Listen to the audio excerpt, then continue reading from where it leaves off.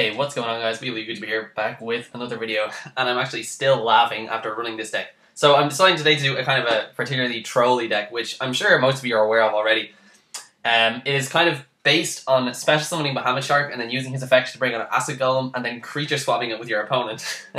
So they take lots of burn damage. So this particular variant revolves around XYZ Remora. I've been running it for a few days now, and it's just hilarious. I know I've just had a particularly funny deal where the opponent eventually realised how futile his attempts to do anything were, and he just sort of scooped.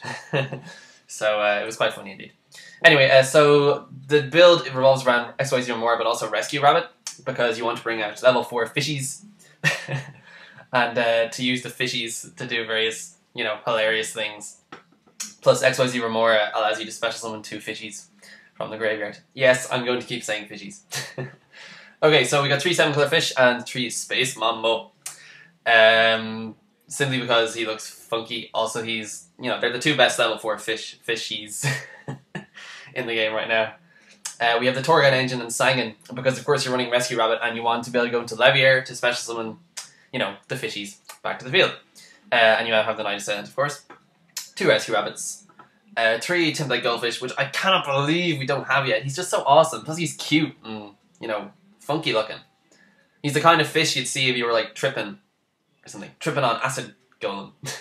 I don't know. 3 XYZ Remora. So for those of you who don't know what this card does, you can special summon this card from your hand by detaching 2 XYZ materials from a monster you control.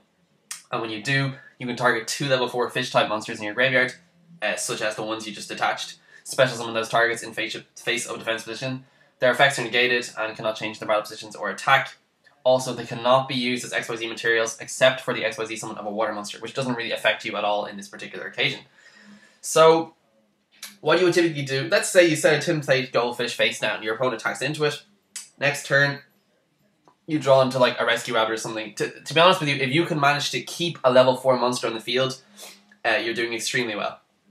Because it allows you to do all sorts of crazy plays. So basically what you do is you would summon the Rescue Rabbit, you would special summon 2 Space Mambos or whatever, you would overlay all 3 of them into Shark Drake, you would attack, you would special summon another monster, if you destroy one of your opponent's monsters. If you don't, you could special summon an XYZ Remora from your hand and special summon 2 more fishes, and then you have 3 level 4s again, you go into another Shark Drake, and then times the number of XYZ Remoras you have in your hand, you can do it that many number of times. But eventually you end up going into Bahamut Shark. Say you have like 2 Shark Drakes and a Bahamut Shark on the field. And then of course you bring out the Acid Golem and then you activate Creature Swap and then your opponent just scoops. Well, no, I mean, it's not kind of a given that once they have the Acid Golem they're going to lose. But the likelihood is that with you bringing out big beaters and special summoning the monsters back to the field with lower attack points and doing damage for a couple of turns, it's likely that they're not going to be able to come back from it. As regards to the spells, we have 3 creature swaps because it's amazing in this deck. That's basically what the deck is built around. There are plenty of other variants as well, as I've said, but all of them involve creature swap, trust me. So you also have Monster Reborn, Heavy Storm, Dark Hole, 3 MSTs because you don't want anything to get in your way of this happening. Generation Force because you're going to be XYZing a lot and you can add XYZ Remora from your deck to your hand because it is considered an XYZ card. So that's what makes it particularly good in this deck.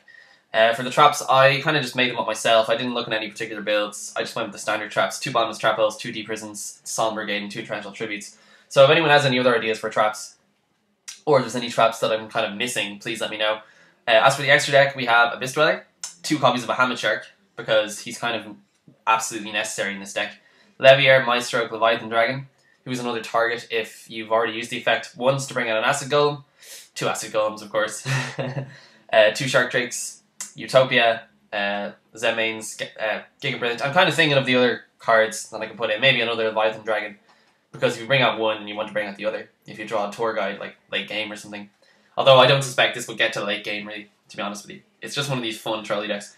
As I said, I didn't kind of create this deck out of nothing. It's sort of been dancing around the internet for a while now.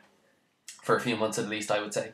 So let me know what you think of this particular variant, and let me know if you've ever run any particularly trolly decks yourself. If you have, post the deck list if possible in the comment section below, or just kind of the description of the deck and what its basic purpose was. Anyway guys, that is it for this video. If you're looking for the official thread on this deck, it's called Trippin' on Acid Golem. The official thread, the official guide to Bahamut Acid Burn. So, be sure to check that out, and it's got a lot of cool little tips One thing that I didn't put in the deck was actually Mystic Box. You know, it's kind of like Creature Swap, except you destroy the opponent's monster and give control of your monster to the opponent. So you basically destroy the monster that they had, and then you give them the Acid Golem, and they just sort of, you know, facepalm or whatever. So to all those space mambos out there, I bid you adieu. Peace out.